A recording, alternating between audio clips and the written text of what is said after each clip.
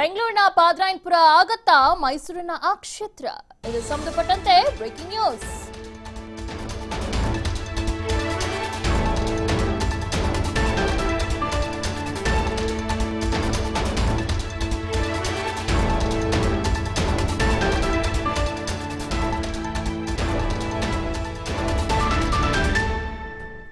ಬೆಂಗಳೂರಿನ ಪಾದರಾಯನಪುರ ಆಗತ್ತಾ ಮೈಸೂರಿನ ಆ ಕ್ಷೇತ್ರ. ಮೈಸೂರಿನ ನರಸಿಂಹರಾಜ ಕ್ಷೇತ್ರದಲ್ಲಿ ಕರೋನಾ ಸ್ಫೋಟಿಸಿದೆ. ಈಗ ಎನ್ಆರ್ ಕ್ಷೇತ್ರದಲ್ಲಿ ದಿನದಿಂದ ದಿನಕ್ಕೆ ಸೋಂಕು ಹೆಚ್ಚುತ್ತಿದೆ. ಕರೋನಾ ಕಂಟ್ರೋಲ್ಗೆ ಎನ್ಆರ್ ಕ್ಷೇತ್ರ ಲಾಕ್ಡೌನ್ ಆಗತ್ತಾ ಮುಂದಿನ ದಿನಗಳಲ್ಲಿ? ಕರೋನಾ ಬಗ್ಗೆ ಆತಂಕವನ್ನ ವ್ಯಕ್ತಪಡಿಸಿದ್ದಾರೆ ಜಿಲ್ಲಾ ಉಸ್ತುವಾರಿ ಸಚಿವರು. ಕರೋನಾ ಪರೀಕ್ಷೆಗೆ ಕ್ಷೇತ್ರದ ಜನರು ಸಹಕಾರವನ್ನ ನೀಡುತ್ತಿಲ್ಲ. ಜನರ ಈ ನಿರ್ಲಕ್ಷ್ಯದಿಂದ ಕರೋನಾ ಸೋಂಕು ಜಾಸ್ತಿ ಆಗ್ತಿದೆ. ಕ್ಷೇತ್ರವನ್ನು ಲಾಕ್ಡೌನ್ ಮಾಡುವ ಅವಶ್ಯಕತೆ ಇದೆ ಅಂತ ಮೈಸೂರಿನಲ್ಲಿ ಉಸ್ತುವಾರಿ ಸಚಿವ ST ಸೋಮಶೇಖರ್ ಅವರು ಹೇಳಿಕೆಯನ್ನ ನೀಡಿದ್ದಾರೆ.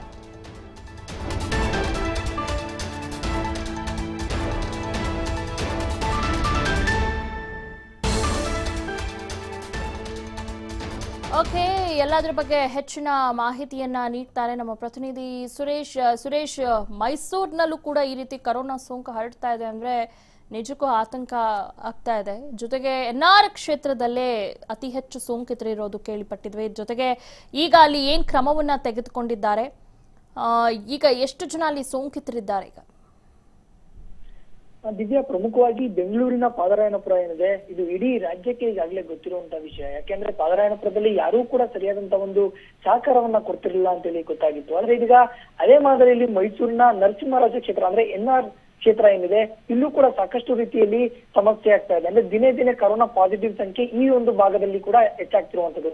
ಸಾವಿನ ಸಂಖ್ಯೆ ಈಗಾಗಲೇ ಮೈಸೂರಿನಲ್ಲಿ 20 ಜನರು ಈಗಾಗಲೇ ಕರೋನಾದಿಂದ ಮೃತಪಟ್ಟಿರುವಂತದ್ದು. ಅದರಲ್ಲಿ ಹೆಚ್ಚಿನ ಒಂದು ಪಾಲು ಮೈಸೂರಿನ ನರಸಿಂಹರಾಜ ಕ್ಷೇತ್ರದಲ್ಲಿ ಇರುವಂತದ್ದು.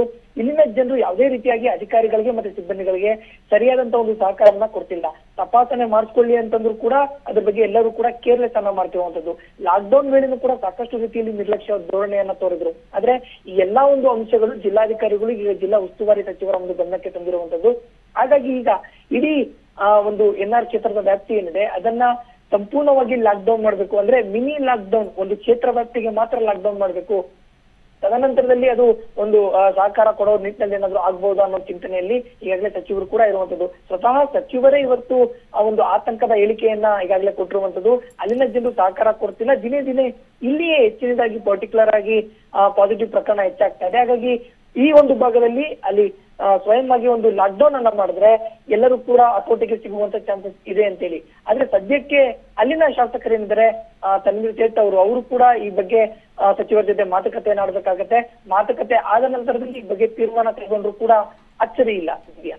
ಓಕೆ, ಎಲ್ಲೋ ಒಂದ್ ಕಡೆ ಜನ ಕೂಡ ಸರ್ಕಾರದ ಜೊತೆ ಕೈ ಜೋಡಿಸ್ಬೇಕು ಈ ಕರೋನಾದಿಂದ ಮುಕ್ತಿ ಸಿಗಕ್ಕೆ. ಇಲ್ಲದಿದ್ರೆ ಮುಂದಿನ ದಿನಗಳಲ್ಲಿ ತುಂಬಾನೇ ತೊಂದರೆ ಆಗತ್ತೆ ಎಲ್ರಿಗೂ, ಅಲ್ವಾ? ಖಂಡಿತ. ಯಾಕಂದ್ರೆ ಈಗಾಗಲೇ ಮೈಸೂರಿನಲ್ಲಿ ಪಾಸಿಟಿವ್ ಸಂಖ್ಯೆ 300 ಮಂದಿ ಈಗಾಗಲೇ ಇರುವಂತದ್ದು. ಆಕ್ಟಿವ್ ಕರೋನಾ ಕೇಸಸ್ ಈಗಾಗಲೇ 600 ಮಂದಿ ಒಟ್ಟು ಇದ್ದಂತದಲ್ಲಿ 300ಕ್ಕೂ ಹೆಚ್ಚು ಮಂದಿ ಈಗಾಗಲೇ ಡಿಸ್ಚಾರ್ಜ್ ಕೂಡ ಆಗಿದ್ದಾರೆ. ಇಷ್ಟು ದೊಡ್ಡ ಪ್ರಮಾಣದಲ್ಲಿ ಮೈಸೂರಿನಲ್ಲಿ ಮೊದಲನೇ ಹಂತದಲ್ಲೂ ಕೂಡ ಆಗಿರ್ಲಿಲ್ಲ. ಇದೀಗ ಎರಡನೇ ಹಂತದಲ್ಲಿ 300 ಪಾಸಿಟಿವ್ ಕೇಸ್ ಬಂದಿರೋದ್ರಿಂದ ಮತ್ತಷ್ಟು ಕೂಡ ಇವತ್ತು ಕೂಡ 40ಕ್ಕೂ ಹೆಚ್ಚು ಪಾಸಿಟಿವ್ ಕೇಸ್ಗಳು ಬರ್ತಿರುವಂತದ್ದು. ಒಂದು ರೀತಿಯಲ್ಲಿ ಎನ್ಆರ್ ಕ್ಷೇತ್ರದ ವ್ಯಾಪ್ತಿಯಲ್ಲಿ ಸಮುದಾಯಕ್ಕೆ ಈ ಒಂದು ಕೊರೋನಾ ಪಾಸಿಟಿವ್ ಹೆಚ್ಚಾಗಿ ಹರಡ್ತಾ ಇದೆ. ಹಾಗಾಗಿ ಸಾಕಷ್ಟು ಆತಂಕ ಇರುವಂತದ್ದು. ಮತ್ತೆ ಅಲ್ಲಿನ ಜನರು ನಗರ ವ್ಯಾಪ್ತಿಯಲ್ಲಿ ಸಾಕಷ್ಟು ಜನರು ಕೆಲಸವನ್ನ ಮಾಡ್ತಾರೆ. ಇದರಿಂದ ಒಂದು ಕ್ಷೇತ್ರದಿಂದ ಇಡೀ ನಗರ ವ್ಯಾಪ್ತಿಗೆ ಹರಡ್ತು ಅಂತಂದ್ರೆ ಇಡೀ ಮೈಸೂರನ್ನ ಕಂಟ್ರೋಲ್ ಮಾಡದೆ ಸಾಕಷ್ಟು ರೀತಿಯಲ್ಲಿ ಸಮಸ್ಯೆ ಆಗುತ್ತೆ. ಹಾಗಾಗಿ ಈ ನಿರ್ಣಯ ಇವತ್ತು ಸಚಿವರು ಹೇಳ್ತಿರುವಂತದ್ದು ಒಂದು ರೀತಿಯಲ್ಲಿ ಅಚ್ಚರಿ ಅಂತೇನು ಅನಿಸದೇ ಇದ್ರು ಕೂಡ ಮುಂದಿನ ದಿನದಲ್ಲಿ ಕೂಡ ಲಾಕ್ಡೌನ್ ಮಾಡಿದ್ರೆ ಅಲ್ಲಿನ ಒಂದು ಪರಿಸ್ಥಿತಿ ಕಂಟ್ರೋಲ್ಗೆ ಬರುವಂತ ಸಾಧ್ಯತೆಗಳು ಕೂಡ ಇರುವಂತದ್ದು. ಓಕೆ ಸುರೇಶ್, ಇದ್ರ ಬಗ್ಗೆ ನಾವು ತನ್ವೀರ್ ಸೇಠ್ ಅವ್ರಿಗೆ ಕರೆ ಮಾಡಿದ್ರು ಕೂಡ ಅವರು ಫೋನ್ ಕರೆ ಸ್ವೀಕರಿಸ್ತಾ ಇಲ್ಲ. ಗೊತ್ತಿಲ್ಲ ಯಾಕೆ ಅಂತ.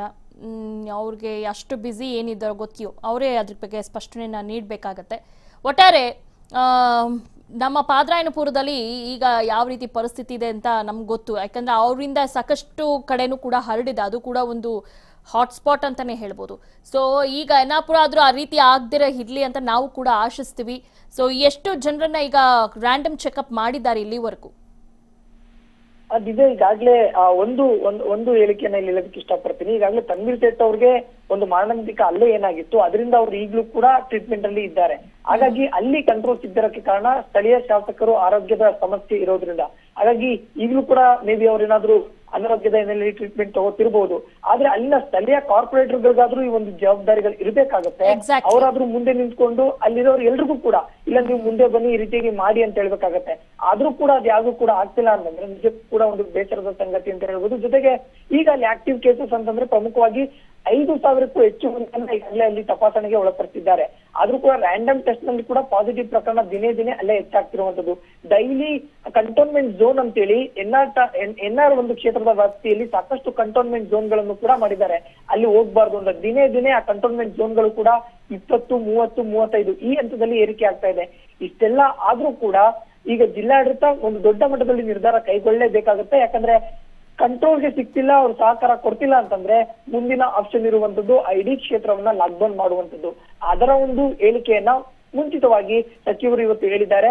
ನಂತರದಲ್ಲಿ ಅದನ್ನ ಆದ್ರೂ ಅಲ್ಲಿ ಯಾವ ರೀತಿಯಾಗಿ ಮಾಡ್ತಾರೆ ಮತ್ತೆ ಅವ್ರು ಯಾವ ರೀತಿಯಾಗಿ ಸಹಕಾರವನ್ನ ಕೊಡ್ತಾರೆ ಅಂತ ಹೇಳಿ ಕಾದ್ ನೋಡ್ಬೇಕಾಗುತ್ತೆ ದಿವ್ಯಾ. ಓಕೆ ಸುರೇಶ್, ಧನ್ಯವಾದಗಳು ತಮ್ಮ ಮಾಹಿತಿ.